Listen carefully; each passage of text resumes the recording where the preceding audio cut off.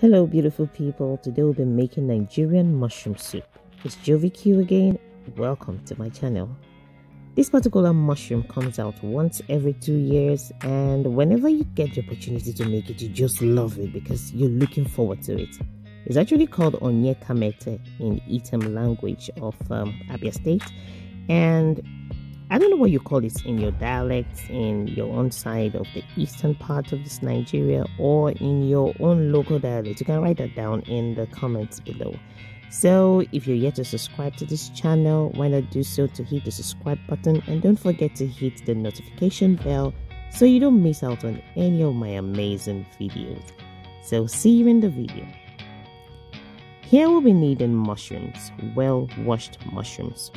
So we all know that mushrooms are stuck to the ground and we need to wash them thoroughly. I tend to wash mine with salt, in a lot of water, and I think about 4 or 5 times. I keep washing it until I'm sure that there are no sands or there's no sand attached to the mushroom.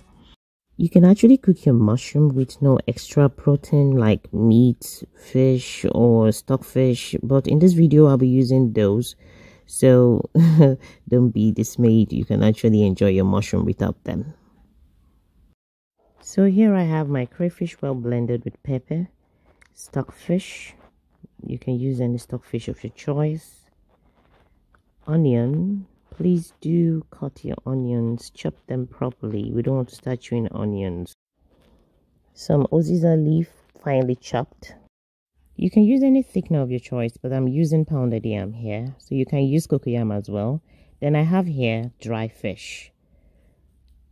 So all together, putting all this together, we'll be making our mushroom soup, our African mushroom soup.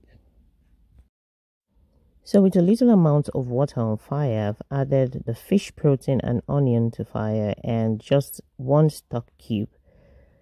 So the reason why I've done this is to bring out the taste of the fish. Here I'll be adding the water that I'll be using to cook the whole of the mushroom.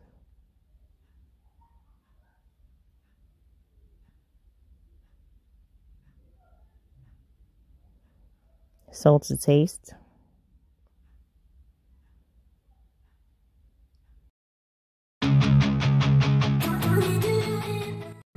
So do take notes that I started by using a little amount of water to bring out the taste of the fish protein before adding more water to cook.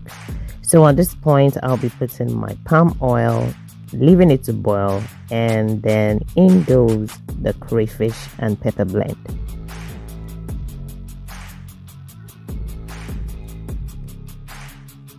So beautiful people, now it's time to thicken the soup, and you don't want to just dump the whole thickener into the soup. Just do it gradually like you're seeing. Take it in chunks and try to scatter them. The smaller the chunks, the easier it is to thicken the soup. You don't want to spend the whole day waiting for a chunk to kind of dissolve in the soup. So help it a little. It actually helps to reduce the cooking time.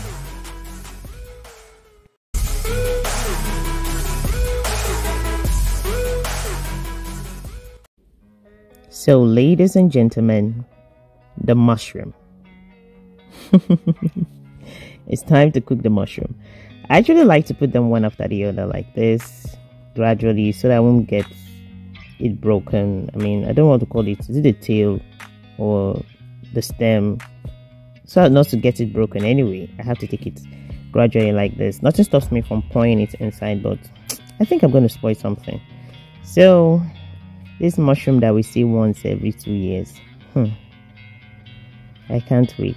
Stir. It looks as if it is too much and there's little water to handle it. Don't worry, you'll see what turns out. Yeah, voila, now you see it is sufficient. The water is really sufficient. Then in goes our uziza leaf, and we are ready to dish our mushroom.